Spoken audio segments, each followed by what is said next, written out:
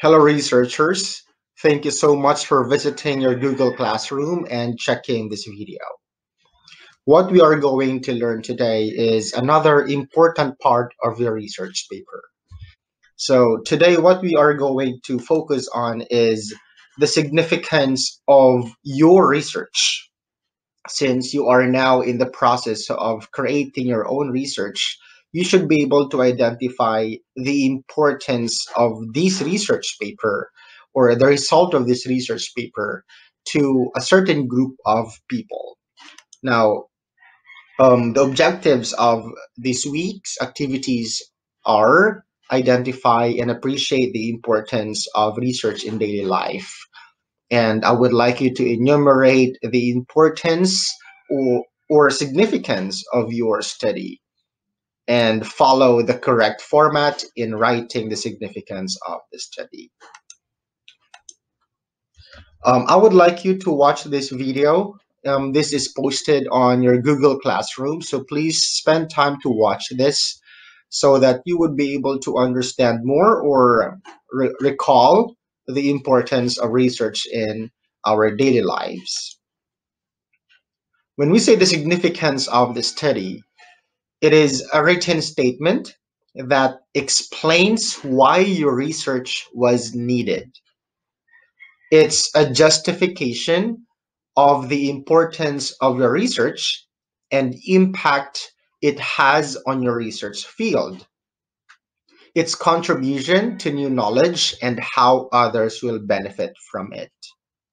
Now, as researchers, you should know well the importance and the contribution of your research once it is done.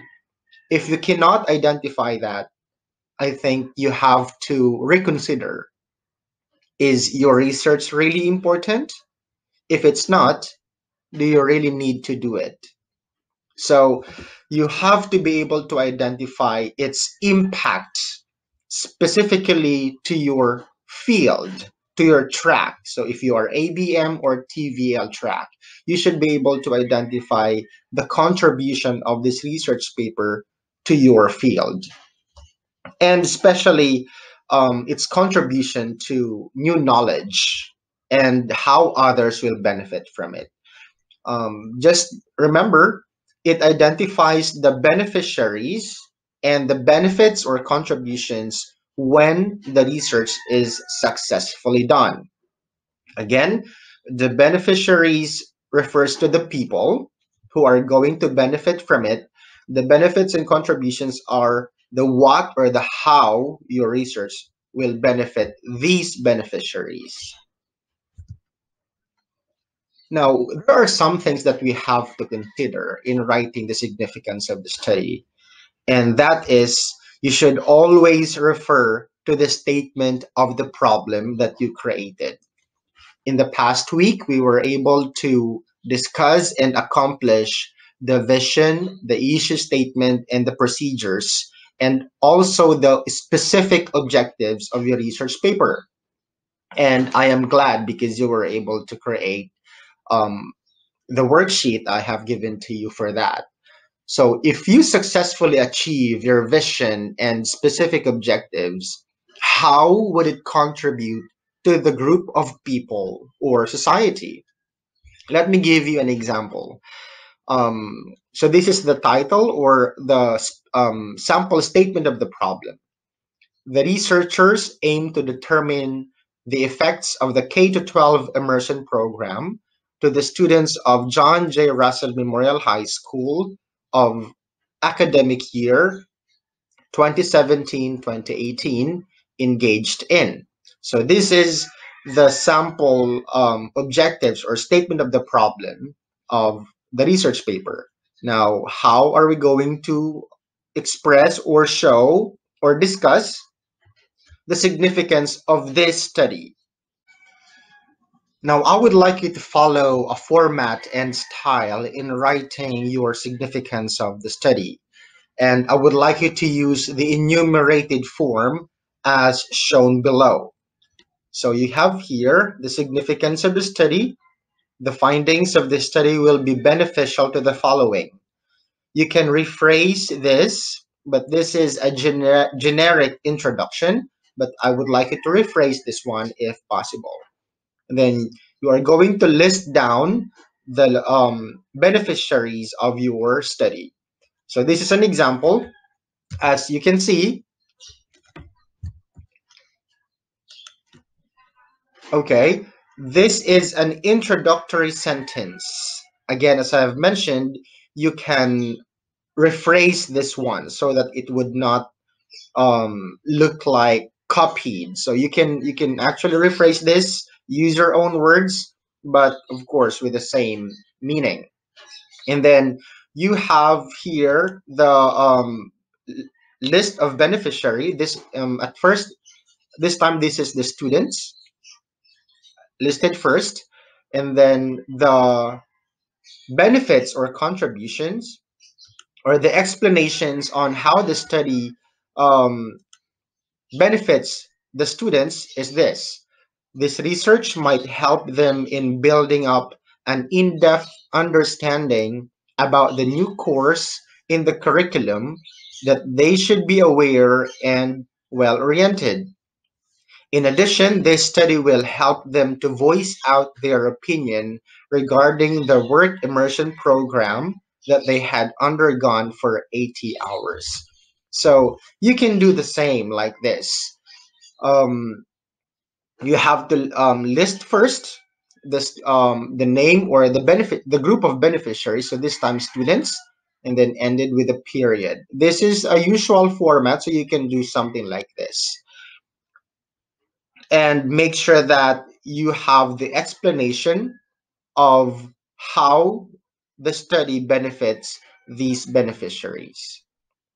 Okay, then you can have, for example, teachers. This study might be a useful instrument to empower the teaching, to empower their teaching in a way that it might become a guide, since it will cater the thoughts and opinions of the students upon the hands-on learning experience. So that's how the study will benefit the teachers. There's also administrators, okay? And this one is a very common or yeah, a very common and an always present beneficiary, future researchers. Okay, this research might be used by the future researchers as a basis for further improvement of the study or support in other related researches. All studies, all researches have this beneficiary, the future researchers. Okay, because if you actually um, have a good research study or you have a good research paper, your research paper can be used by the next researchers as a reference, or they can actually use your actual research and improve it in case they want or they need to add some more information to understand the issue or the study. Now, um, the previous examples, you have the students, teachers, administrators, and the future researchers. They are just examples, so you can add other beneficiaries depending on your research paper. So, for example, if you are in business or even in TVL strand or track, you can use consumers or business owners, managers, entrepreneur, depending on your topic, depending on um, the people concerned to your research paper. Okay, so please, you can observe also a writing style in making your significance of the study. You can enumerate the beneficiaries based from the most benefited to the least. All right, I would like you to follow a writing style. You can actually enumerate the beneficiaries based from the most benefited to the least benefited. So, for example, if you think that the students are the primary group of people who are going to benefit from your research study, then you can write that. So it depends on your it depends on your research paper. If you think that the result of your research paper will benefit or will contribute more or the most to the consumers, then you can write consumers first, followed by business owners or managers, and then entrepreneur or teachers. So again, it depends on you. So you have to discuss that as a group and then analyze or assess as to which group is the most benefited, or who will be the most benefited by your research paper. I hope that is clear. So I have here some important notes. In writing style, enumerate the beneficiaries based from the most benefited to the least benefited, as I've mentioned a while ago. You have to be specific and direct to the point. Okay, so please just make it direct to the point. Do not provide citations anymore. Do not explain too much. Just be specific and be direct on how your research will benefit those beneficiaries. Now, since it's specific and direct, it has to be short and simple. So you can use simple words only, words that you understand and that your readers will understand. Okay, so please take note of these important points.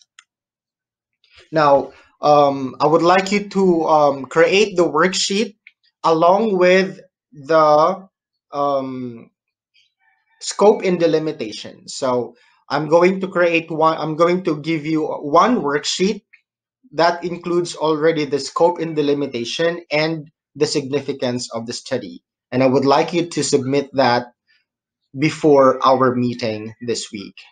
Okay? I hope you have learned something from this video. If you have some questions or clarifications, you can consult with me anytime. Just send me a message and I will try to explain to you the concepts that are unclear to you. So good luck, researchers. Just do your best, collaborate and communicate with your members so that you would be able to have a good outcome. Good luck and thank you for watching this video. See you in the class.